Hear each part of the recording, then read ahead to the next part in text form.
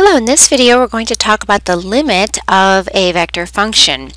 So the limit of a vector function r is defined by taking the limit of its component functions. So if r of t is a vector function with components f of t, g of t, and h of t, then, I'm missing an angled bracket, let's put that in there, then the limit as t approaches a of r of t, it's just the vector that you get when you do the limit as t approaches a of f of t, the limit as t approaches a of g of t, and the limit as t approaches a of h of t. Okay?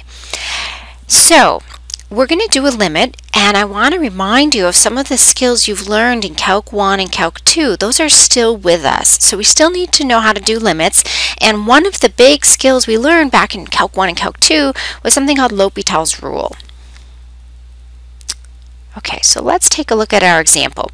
So just by the definition, this limit of the vector valued function requires me to go in here and take the limit of each piece. So I'm just going to write this down as a limit as t goes to 0 of first component, e to the t minus 1 over t, comma, limit as t goes to 0 of second component function, which is the square root of 1 plus t minus 1 all over t.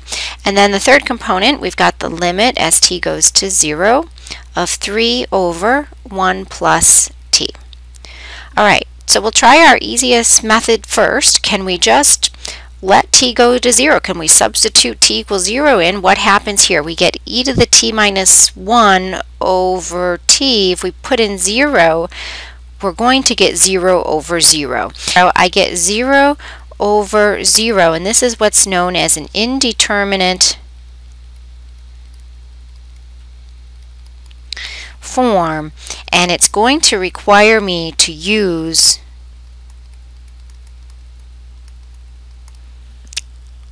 L'Hopital's rule. Okay, let's analyze what happens over here. If I put in t equals 0, similarly for the second component we're going to get 0 over 0 again. I'm going to need to use L'Hopital's rule here as well. And for the third component, if I put in t equals 0, I just get 3 over 1, so that's fine. I'm done with that limit. Okay, so let's apply L'Hopital's rule. L'Hopital's rule says that we need to do the derivative of the numerator over the derivative of the denominator. So for the first component, I still have to write down limit as t goes to 0 because I haven't done the limit, right? So let's write down derivative of the numerator is e to the t, the derivative of the denominator is just 1. Second component, I'm going to do L'Hopital's rule again.